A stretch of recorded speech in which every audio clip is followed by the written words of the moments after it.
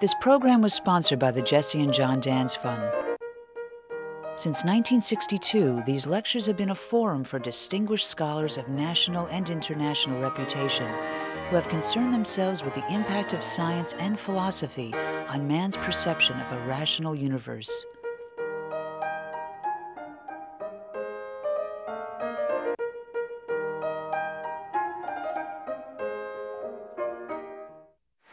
Good evening. My name is Marcia Landolt. I'm the Dean of the Graduate School, and it's a distinct honor to welcome all of you to this evening's dance lectureship. We're here tonight because of an enormously generous gift to the University of Washington that was made in 1961 by John Dance and his wife Jessie. The University of Washington has benefited now for exactly 40 years from this wonderful gift that has allowed us to bring outstanding speakers to the University of Washington and to the greater Seattle area. Mr. Dance and his wife specifically wanted us to be able to bring those men and women who concern themselves with the impact of science and philosophy on man's perception of a rational universe. And I think you'll agree that tonight's speaker, Dr. Vandana Shiva, is a good example of that. Dr. Shiva is going to be introduced tonight by a member of our faculty. Dr. Naina Javeri received her PhD from Clark University in 1999. She's an assistant professor in the Department of Geography, and her present research examines the role of law in regulating environmentally significant consumption practices. Her work focuses particularly on the Asia-Pacific Economic Cooperation Regional Alliance, and I hope you'll join me in welcoming Dr. Naina Javeri.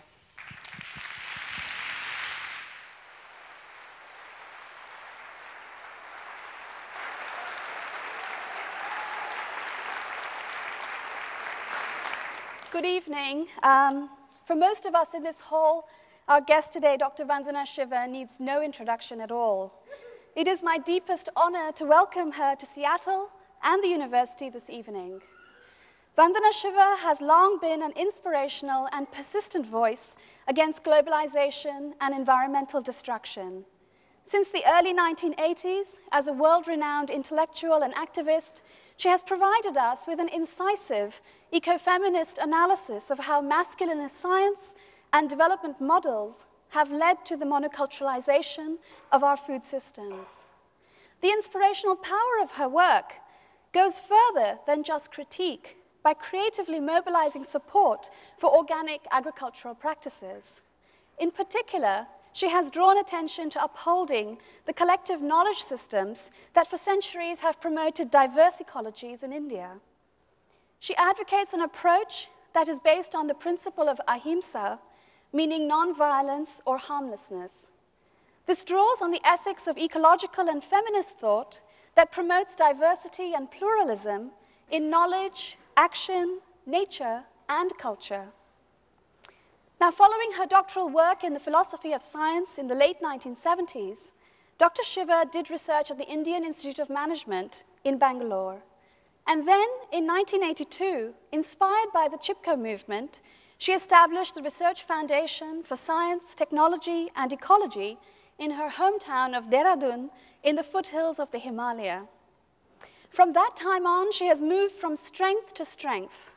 In 1991, she founded Navdanya, a national movement to protect the diversity and integrity of living resources by setting up community seed banks, supporting conversion to organic agriculture, and establishing direct producer-consumer links for food security and safety.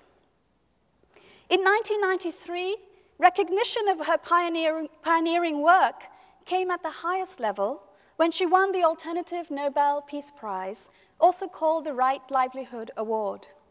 More recently, Vandana Shiva has launched a global movement called Diverse Women for Diversity and was also a founding member of the International Forum on Globalization.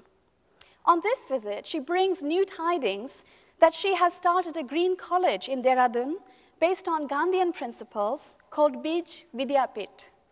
She has shared her understanding and knowledge through her many books, with the latest just out called Tomorrow's Biodiversity, which is available outside at the stands. And today, the title of her lecture is Ahimsa, beyond violent traditions of science and technology. I just want to say that at the end of the lecture, if you have questions, please do come to the 2 microphones up here at the front. But otherwise, please join me in warmly welcoming Dr. Vandana Shiva this evening.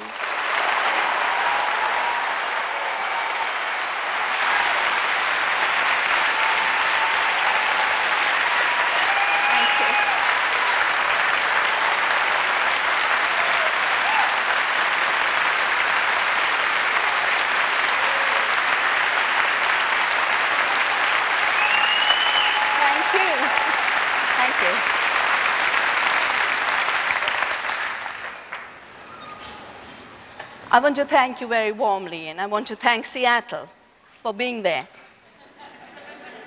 And you need a place on this earth to give you an excuse to join our energies. Gave it 2 years ago, it's giving it again. And I'd like to thank the Dance Fellowship,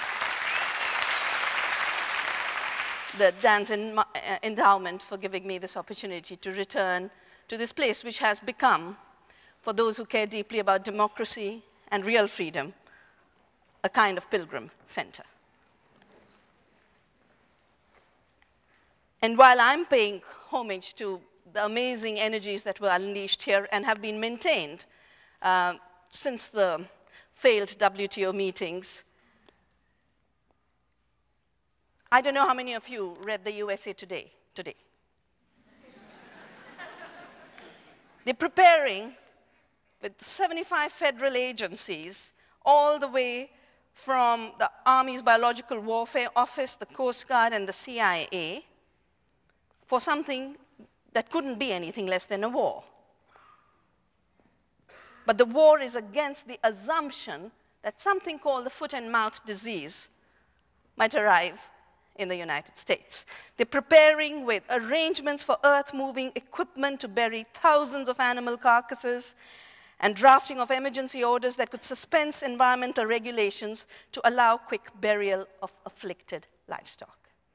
Now, I'm sure you all have seen the images over the last 2 months on TV of the similar military operations mobilized in the United Kingdom, where sheep and cattle are being shot and then burned.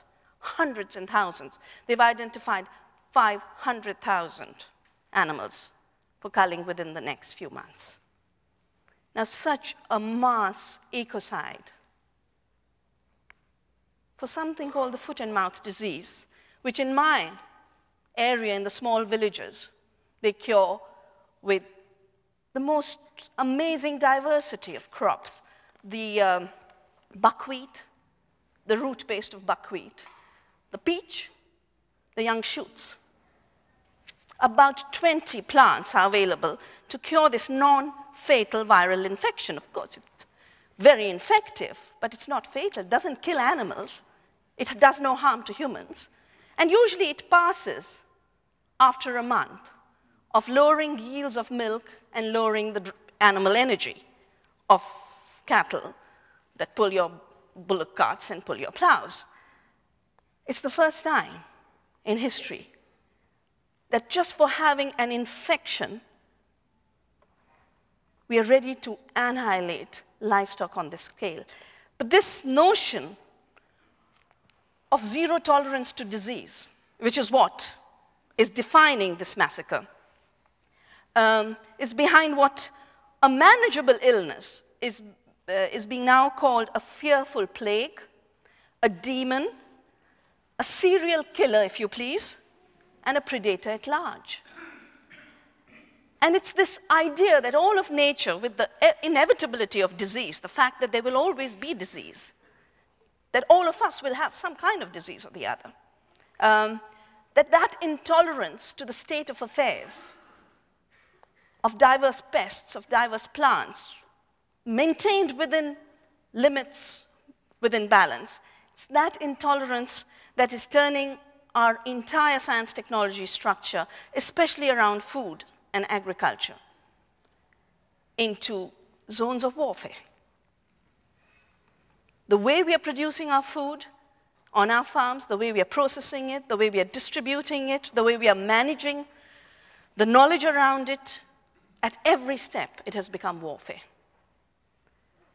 one wouldn't need to define technological tools, gene guns, if we weren't thinking about the genetic basis of life and its manipulation as warfare. We wouldn't be creating chemicals that wipe out life's diversity and give them the names like Roundup and Avenge and Squadron and Prowl. And that's just a little sampling. I'm sure your shelves have many more. And the violence of science and technology structures is something that we haven't been trained to see.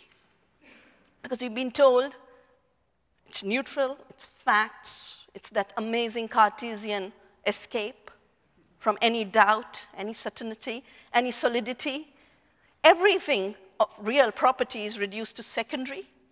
All the fictitious constructs about what the world is made of, constructs like measurements of length and height and breadth and weight, turned into the primary qualities. That escape from a world in all its multiple dimensions, its flavors, its sounds, its smells, its forms, has been turned into a world of which the people who want to control it are so afraid. And it's that fear of everything free, everything living, everything shaping itself and its evolution on its own terms that is creating the kind of tools of warfare that we see emerge around us. And once you've created panic out of something like foot and mouth disease, you can justify the worst forms of violence because you've made it a serial killer, and you must annihilate the serial killer. You've made a weed in your field a major threat to your existence, and you must find the most vicious instruments to wipe it out. I remember when we were having debates around genetic engineering and the biosafety protocol, one of the publications put out by Monsanto talked about weeds as stealing the sunshine. Now, that's possible. If anyone could reduce the amazing solar energy that's available to the world, we could have 5 planets more. That's one thing that we will never be short of. But it is also that same fear of everything alive and everything free also then generates tools that create scarcity with the excuse that they're creating abundance.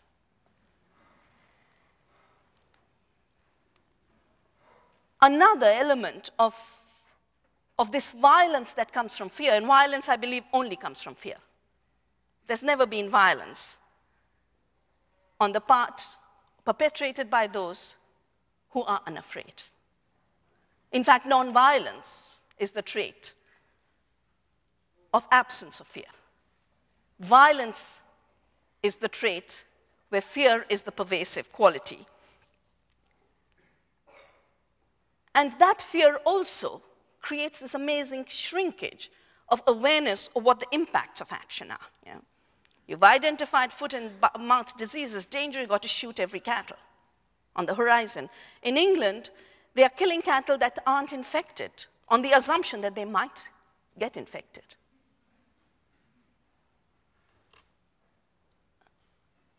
The impact of those actions are not assessed. And another reason we get violence emerging from fear is when you've locked yourself so much in a corner that you don't see the tremendous alternatives that make alternative actions possible. Nonviolent action possible, compassionate action possible, compassionate thought possible. And it's this triple level of violence, of the fear of everything free, of that which you can't control, that which you can't subjugate, of refusing to assess what your attempts at subjugation and colonization do, and refuse to admit there are other ways of relating to the planet and its species, and to other humans. That is creating this accelerated excuse to have violence where it's not totally unnecessary. The zero tolerance syndrome is not just a disease, it's a zero tolerance to diversity. And for those of you who've been following the genetic engineering debate, you'll notice that every one of us could be defined as having a genetic problem. My problem is I have the OB gene, which is the obesity gene. It's not lack of walking, it's not lack of exercise. It's that OB gene they found in the rats. And someone else, of course, will probably have the slim gene. Someone else has a dwarf gene, and someone else that's the tall gene. Now, you know, that wonderful, fictitious, perfect person just doesn't exist. But creating that fiction of a perfect person, the perfect farm, the perfect fruit, allows us then to spray our apples to be just the right shape and size, our vegetables to have that fake cosmetic appearance, no matter how loaded they are with poisons and toxics and dirt. And that rationality is what gave us the real problem with cows, not foot and mouth disease, but that fatal mad cow disease. You know, cows are meant to graze freely. It wasn't efficient. So they decided to take diseased cows, diseased sheep, which had scrapie, grind them up to the perfect scientific assessment of being the right protein and the right minerals, right calcium, ground it up in these amazing plants called rendering plants. They never told you what they were rendering into what.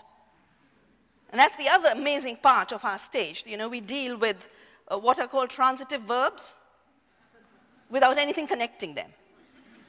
Yeah. So you have rendering plants, you have economies in transition. Yeah. Well, the rendering plants, of course, look very, very impressive. They're like cement factories. And if you look merely at the assessment of the sophistication of tools and technology, yeah, they're big, giant-sized. Only good could come out of them. But they were just brilliant in the wrong kind of way. Because not only did they do violence to cattle by turning herbivores into carnivores, they fed the cattle infected meat, not just meat, but infected meat, which then created violence all the way up the food chain, turning cows into mad cows and people who ate the beef into victims of the new variant of CJD, the equivalent of the mad cow in human beings. And if you were to look at the meat, it's all fine, it's the same thing, it's just that the protein is slightly twisted. The structure's different. It is substantially equivalent in that very famous style of the biotech debates. But it's not ecologically equivalent. It's not health-wise equivalent. And it's these improved feeds and improved seeds that were supposed to bring benefit to the cows and the farmers and are wiping out both. That's what science and technology were supposed to do for us. Improve our lives, create better well-being, more abundance, and yet the very beneficiaries of the technology are having to be exterminated. The cows in the ways we've seen, but not just cows, farmers too. Since 1991, India, under structural adjustment pressures, started to change her economic policies towards trade liberalization, which meant liberalized investment, liberalized imports, liberalized exports. Liberalized investments meant we could no more control the seed companies that came in. Earlier, 80% of our farmers used to save their own seeds. In just 10 years, that proportion has absolutely changed. And not only are farmers not saving their seed, the public sector seed companies have been wrapped up. Small seed companies in India have all been bought up by the Cargills, which have been bought up by the Monsantos, the Syngentas, and they use the most amazing marketing techniques to get their new hybrid seeds onto the farms of subsistence farmers. Hybrid seeds, as you know, again, technological brilliance. As Kargil said in '92, when we were having major farmers' actions around Kargil, and the farmers had torn down the Kargil plant in Bellary at that point, you might remember. Kargil said that the farmers were so foolish, they didn't understand that they had created these smart technologies that prevented the bees from usurping the pollen. Because the hybridization basically is, replaces pollination, open pollination, and creates varieties that do have hybrid vigor in the first generation, but you can't save them, and therefore farmers must buy them every year. But in addition to not being saved, they're also extremely vulnerable to pests. And they require a lot of irrigation. So a peasant who was doing subsistence agriculture, growing their own food, maybe growing a few chilies to sell, a little bit of tur dal to sell, was lured into buying hybrid cotton seeds in the areas around, particularly around Andhra Pradesh, Warangal, Mahbubnagar, Anandpur, and in Bathinda in Punjab.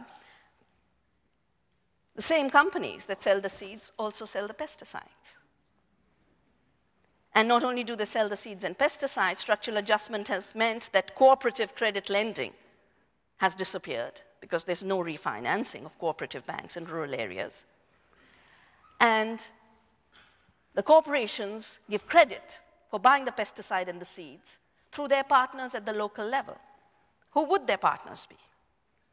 We were told globalization is good. Just like Marx had said, colonialism is good because the East India Company will destroy our societies and out of it something wonderful will emerge. But the same thing about globalization, it's supposed to destroy the inequalities of our societies, and out of which a new global citizenship will emerge. It doesn't work that way, because global corporations partner with the local landlord, who's also the local money lender and also has the agency for pesticide and seed sales. There are villages where you find no shop except a pesticide and seed shop. And within a year or two, a farmer who has no money is in debt of 100,000 rupees, 200,000 rupees, 300,000 rupees. In addition, the cotton, they were told, would make them millionaires, nothing less.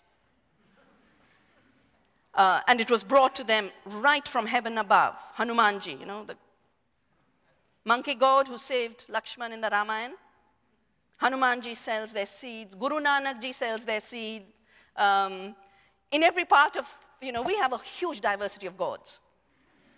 And they've mobilized all of them into being their sales people. I've visited these villages when suicides have happened, and I've talked. I'll talk to the woman and say, why on earth did you go in for these seeds? And she says, the video was so amazing. It was even better than the Ramayana on TV. So you use the deepest of mythic beliefs of the people to get the improved seeds. Peasants know they can't pay back these loans. They can't get out of this debt. They drink the same pesticides that have gotten them into debt and commit suicide. And I'm not talking one or two. I'm talking about districts with 1,000 suicides in a year. Our studies, and I have outside a few copies of our most recent report called The Seeds of Suicides, the ecological and human costs of globalization of agriculture. It's basically about how the seed sector has changed in India. And in every one of these villages, it's an epidemic. I was called in by national TV the other day because there had been 5 suicides in one village. And the reporter was in that village and talking and asking for the explanations of why this is happening. And while she was asking a question, another dead body was brought in. Our assessment is 20,000 farmers since 1997. And we are making a very rough, very distant assessment. It's a violence no one took into account. It still doesn't show up in those brilliant promises of how globalization is supposed to lift all boats, you remember? The small and the big. Pesticide use in these regions has gone up by 2,000%. The worst of technologies is spreading the fastest. because the worst of technologies is not just more profitable, it is creating this amazing expansion, permanent expansion of markets. Because the more pesticides you apply, the more pests you have, therefore the more pesticide you can sell. Ecological failure is a market miracle. And this has been made so evident in the recent decision of March the 29th, just a few weeks ago, in the courts in Canada, which ruled in the case that Monsanto had filed against Percy Schmeitzer, a farmer in Saskatoon, for stealing their genes. Their genes that were protected by patent 1313830 for a Roundup-resistant canola. Now, Percy has been growing canola for 50 years with his own seed stock. And in 1997, he found that his canola was starting to get polluted with Roundup-ready canola. Part of it being brought in by the wind, some of it being brought in by trucks going past on the highway, part of it through pollination. He never bought the seed from Monsanto. He never took the seed from his neighbors. He never stole it from anyone. It arrived in his fields through pollution. Now, the judge has ruled that even though Monsanto collected the samples from Percy's fields through theft, because they hired a detective agency called Robinson Investigation, whose employee, Dr. Wayne, went in secretly to just take canola from his farm. The judge has actually ruled that the samples taken are not illegal, that the Canadian Charter of Rights and Freedoms that says that anyone whose rights and freedoms have been infringed can appeal to the courts, and that no court can have evidence based on illegal collection of facts. The judge has ruled, because this case is so important for intellectual property rights, narrower notions of Percy's property in terms of his land and encroachment into his land does not count. They then go on to rule that it doesn't matter how the genes came to be in Percy's fields, that they could, and they did, come through the wind. And let me read this out for you, because what we are seeing in this judgment has importance for all of us, not just Percy. They go on to say that the patent, which lasts up to February 23rd, 2010, gives Monsanto the exclusive right, privilege, and liberty of making, constructing, using, inventing, and selling to others the patented gene. And the judge acknowledges that the seed and the plant containing the patented gene may be illegally owned by the farmer, but the farmer has no right to seed that has the genes and the cells that are patented. You remember that interesting story of Merchant of Venice, where the claim to a pound of flesh prevented injustice? Here it's just the opposite. You own the gene, you own the pound of flesh, and then you own the whole human being. You say the seed belongs to Percy, that's fine, but the gene belongs to Monsanto, and wherever the gene occurs, even if it's in the seed, it belongs to Monsanto. Thus, a farmer whose field contains seed or plants originating from seed spilled into them, blown as seed from a neighbor's land, or even growing from germination by pollen carried into his field from elsewhere by insects, birds, wind, may own the seed or plants on his field, but not the genes in it. And then they go on to say, this is not comparable to the stray bull that comes and impregnates your cows, and you are liable for the pollution. Because this is not about property, normal property, it's about intellectual property. And that has a different quality to it. Again, let's go back to the Cartesian escape. objective knowledge was supposed to have been a different quality of knowledge. And it had the power then to destroy, disenfranchise people with knowledge that was embodied, embedded, and contextualized. Well, Percy has been fined. He's been asked to pay beyond the $200,000 that he has already spent. He's been asked to pay $105,000 as the profit he would have earned from 97 onwards for this canola crop, as well as a fine of $15 per acre for the 1998 crop.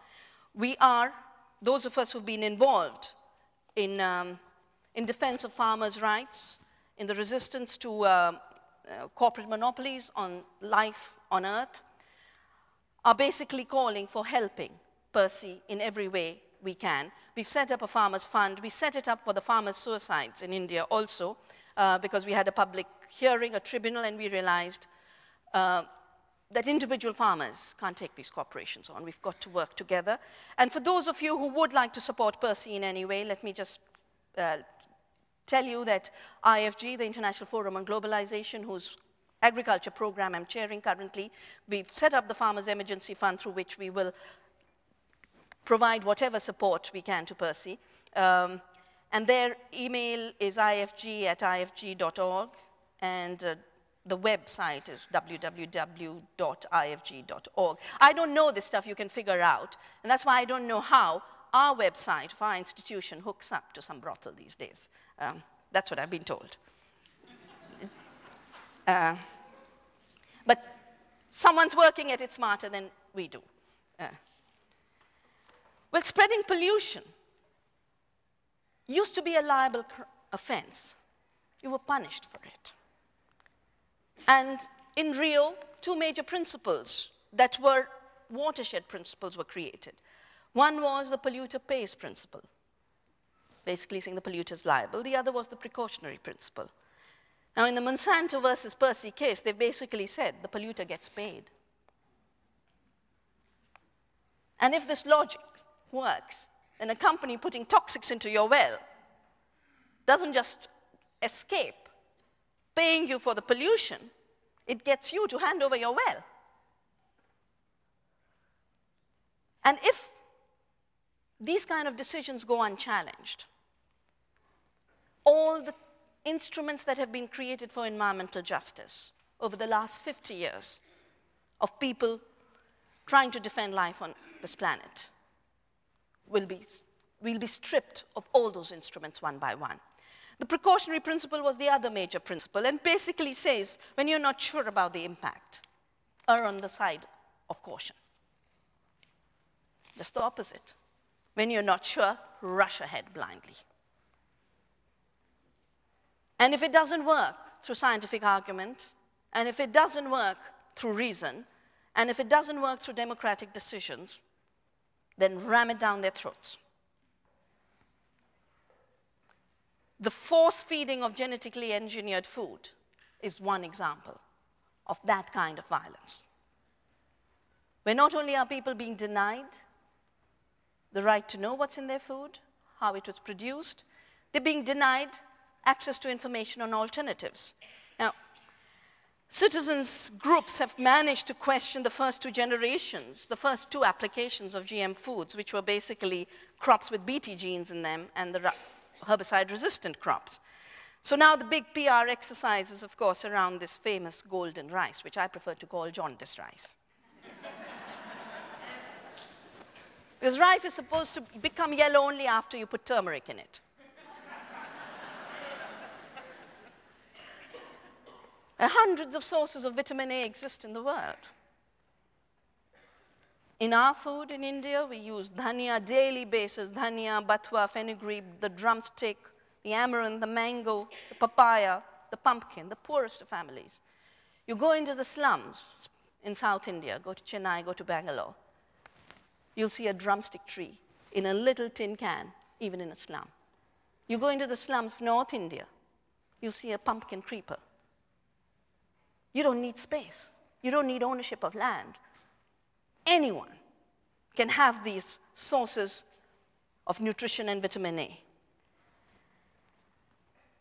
And yet, this is precisely what is being totally shut out, even though on all data, whether it's from FAO, WHO, the World Bank itself, UNICEF, shows if in the last 20, 30 years there's been any eradication of vitamin A deficiency, it's basically been by putting seeds of vegetables and fruits in the hands of women who can grow their own fruits, cook them at home, and on the basis of their knowledge and partnership with biodiversity, meet their needs of all the nutrients we need.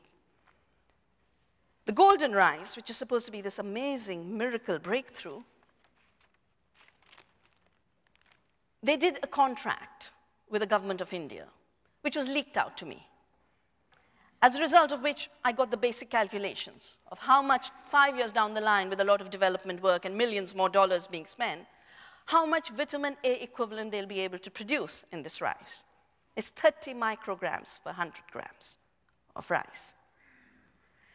Now, if you eat the normal amount, which is about 30 grams, you'd meet 1% of your vitamin A requirement. You could meet that with one little leaf of coriander in your curry. Those other sources in greens have up to 10,000, 14,000 micrograms per 100 grams. So we're taking a fictitious promise that if it works technologically 3, 4, 5 years down the line, will be 500% less efficient in providing the nutrition they're trying to offer, will of course lead to a neglect of those options and therefore a neglect of the rejuvenation and conservation of that diversity. And in addition, crops that can be grown at 200 and 300 millimeters will be replaced by a crop that requires 1,200 millimeters of water.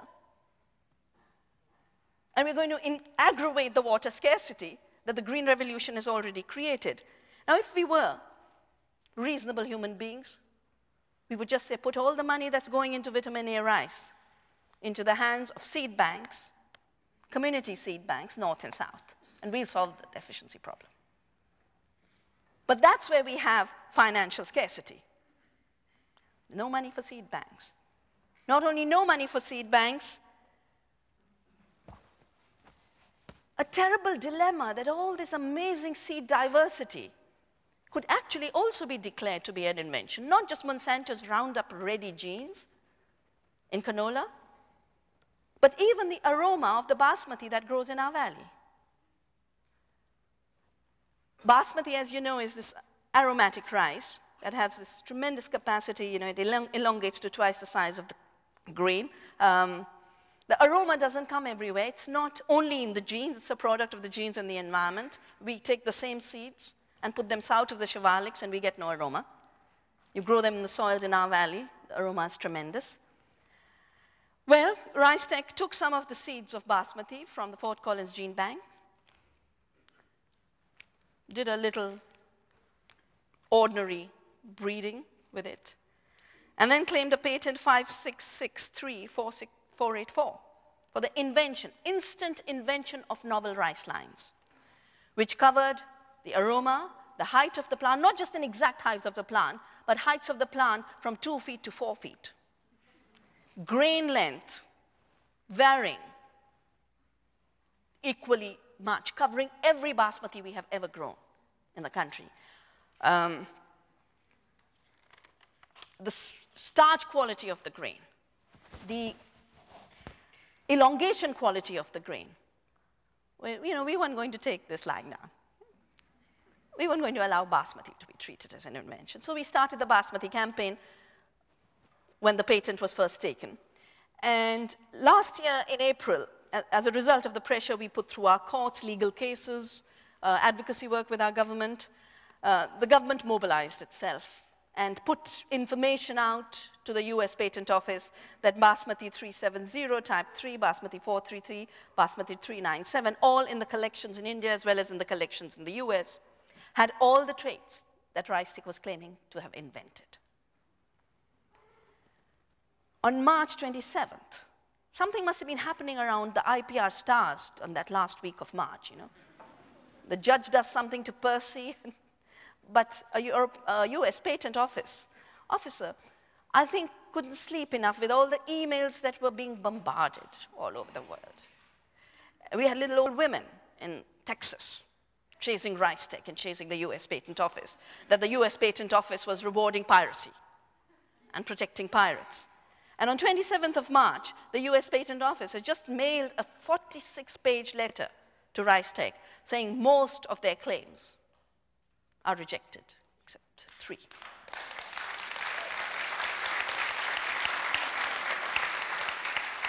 And in an equally stubborn way, we'd gone on for 6 years challenging the neem patent, which is the patent for this products from this amazing tree that's called the neem in India and is called as a director indica in scientific language.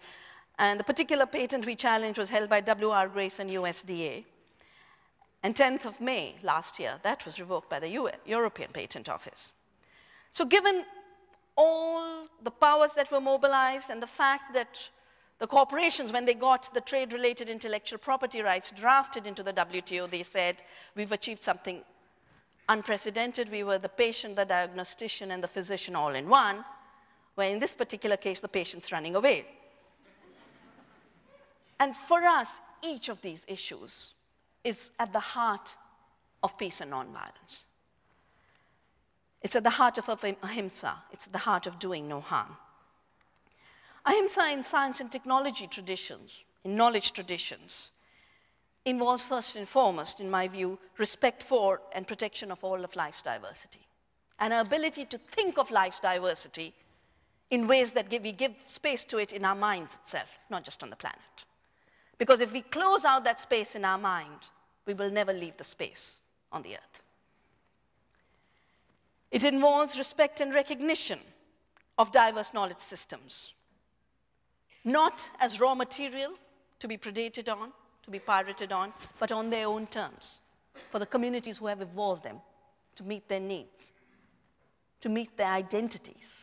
They need not just of food and clothing and shelter and medicine, but the identity as creative communities, which in my view is the worst element of biopiracy because it robs entire aspects, entire communities in the third world, particularly women, of their ability to be creative, to be innovative, to create knowledge. Respect for biodiversity also entails a shift in production systems, because I think one of the worst elements of the current violence is that it's making the most sustainable, most efficient systems of production non-viable. Not because they are ecologically not viable, not because they're sociologically not viable, not because we don't need good food in our neighborhoods, but because the globalized systems supported by industrialized techniques cannot tolerate their existence. A non-violent agriculture ensures that it does no harm to bees and butterflies and earthworms. When we do workshops with organic farming, we always take a little salt or a little urea. And the farmers who can't see what they're doing to life's organisms in the soil, and they see it above it, never again will they use urea. It would also, a non-violent system, I believe, is not just not harming life, but not harming knowledge and truth. Non-violent systems wouldn't need to falsify facts and data and fabricate analysis of productivity, the safety of biotech products. It would not falsify the productivity of industrial monocultures, which waste water and energy, need chemicals and toxics, and wipe out life's abundance. The violence to knowledge is built into the pseudo-productivity calculus of both the Green Revolution and the Gene Revolution. And without that falseness and violation to knowledge itself, which doesn't allow any kind of practice of science in an independent, free, and totally objective way. You remember the story of Arpat Putsai, the UK scientist who was asked by the UK government to do safety trials with GM potatoes. He did it. as a good, honest scientist, as the top lectin expert of the world. He found the results deserved to be communicated to the public. The results showed that the rats in this 3-month study had brains that had shrunk, pancreas that had enlarged, and immunity systems that had collapsed. And he communicated his scientific results to the public. A gag order was put on him till the parliament was mobilized to have that gag order removed. He basically, as good as lost his job. They retired him. He wasn't even allowed to talk to his wife about his research. The story in England was that Monsanto called Clinton, Clinton called Blair, Blair called the director, and the director called Arpad. We used to hear such stories around the times of Socrates. The violence against independent practitioners, searchers of truth. I remember class 3, remember the definition of science? Science is derived from CO. CO is to know the truth. And yet the truth about what you're studying has no place in a violent knowledge tradition. Well, last year we decided, because of the celebration of nonviolence, to invite Arpad and Percy to India. And we gave Arpad the Gandhi Award for courage to search scientific truth. And we gave Percy, even before this horrible decision came out against him, we gave Percy the award for standing up for farmers' rights and the rights of biodiversity. I am happy that we allowed India's tradition of nonviolence to be honored by amazing people like Arpad and Percy, who in today's world continue to defend traditions of nonviolence, tradition of Ahimsa. One of the issues that a tradition of nonviolence must recognize is, where does real creativity lie? Where does it come from? And it does not lie in destruction. We have, for more than a century, I believe, been lulled into believing that creative acts are acts of destruction. And that's why we awarded Nobel Prizes to the most destructive chemicals. We continue to award intellectual property rights to products that have no business to exist on this planet, Terminator technologies, Roundup-ready seeds. Not just give them monopoly rights, but then allow them, through the pollution they spread, to own farmers' fields, their crops, their land, their harvest. We need, once again, to continue what has started here in Seattle. A movement, we need to build and strengthen the movement for compassion and caring. A courageous movement it will have to be, because compassion needs courage. It's a movement that must involve the celebration of saving and sharing our knowledge, our seeds, our life spaces, our life support systems. I don't think it takes too much to know that in sharing we are richer, and in keeping we are poorer. In preventing others from having, every one of us is impoverished. And it's for that deeper abundance and more lasting abundance I started Navdanya, the seed-saving movement in India 14 years ago. That's also the reason now it's time to start the Beej Vidya Peeth, for these little pools for a shared culture for earth citizenship, which I believe will prevail, will last longer, will go beyond the short-term celebrations of fearful violence. Violence that's coming out of a tendency to think that every blade of grass that moves, every bee that flies, every peasant that saves seed is somehow your enemy. No one is an enemy. Thank you.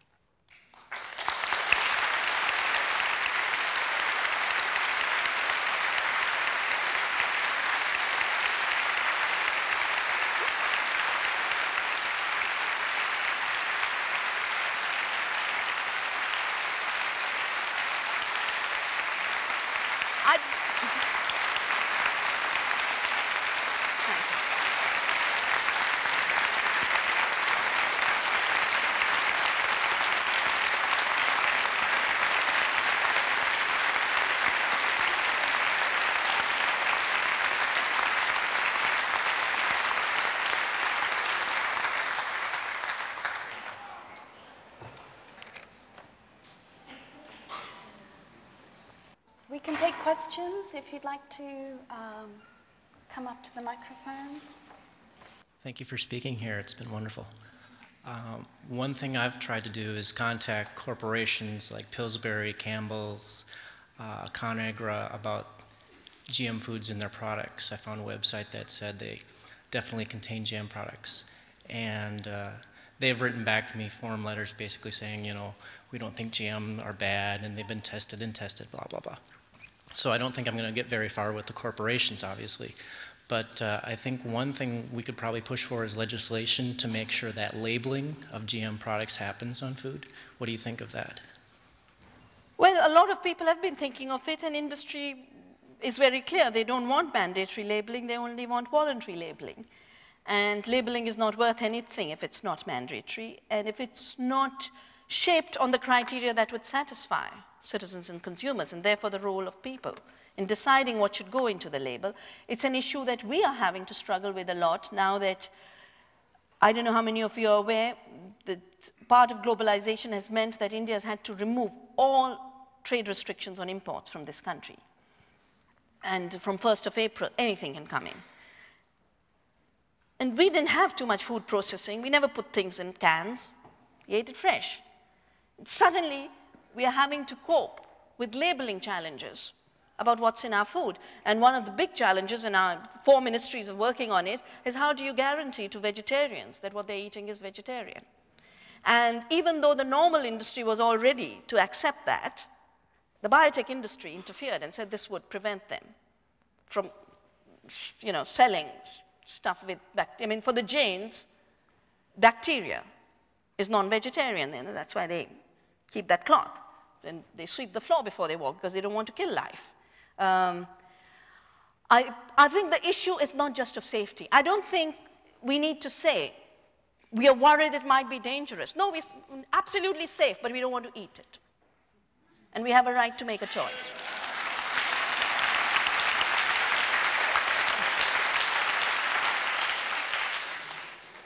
I wonder how you feel about, as Americans, I tend to believe that right now we have virtually no control whatsoever over our government regulatory interface with industry. And what would your expectations be long term over the next 5 to 10 years? If we can't do it ourselves, do you see you being able to help in any other way than you are here tonight, right now? Okay. Well, you know, each time President Bush does the arsenic or whatever he does, or the Kyoto, I say, thank you, President Bush. I say thank you because I think we are going to be all put in the same boat of recognizing that the US was not really living under democratic conditions.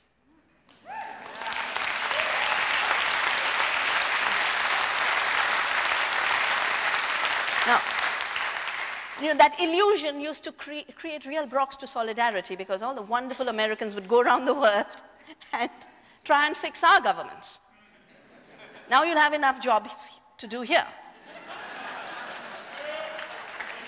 And now we can all work towards common solutions because I don't think there's any part of the world that will be able to find the future based on sustainability and justice and compassion and caring and peace in isolation. So we'll help you, you help us. The FTAA is happening in the Summit of the Americas, and I'm just wondering if you could comment on that. There's a lot of people trying to get into Canada and trying to protest what they are feeling is another step in the trend towards globalization. And I'm wondering if you could comment in light of your talk tonight about what you see that agreement leading us into. Well, you know more about the FTA than I do. India is not yet part of the free trade of the Americas. You know how they change geography? We might in the next year.